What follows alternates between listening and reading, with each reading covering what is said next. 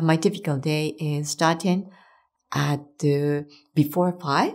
In the morning, I have many things to do and preparing preparing the lunchbox of my son and preparing dinner and preparing breakfast and also doing washing machine in the morning. And after that, I leave my house about at 8 o'clock, and then I arrive at my office 8:30 or 8:40, and I always drive to my office, so it takes 30 or 35 minutes. After arriving my office, the first thing I have to do is checking the mail, and there are many mails that come to me, and I check them, and I plan the schedule of whole day.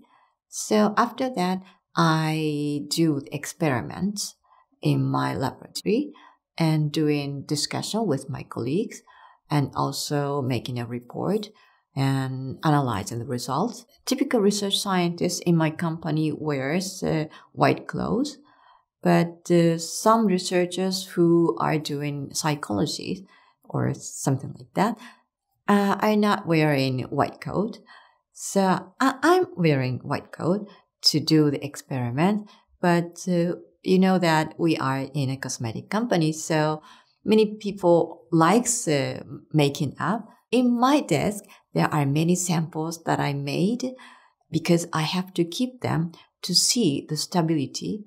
Stability means if the customers see the emulsion is separated after 3 months, you can see that it's not good. So we have to check if the product is very stable or not. So we have to keep them at least 3 months.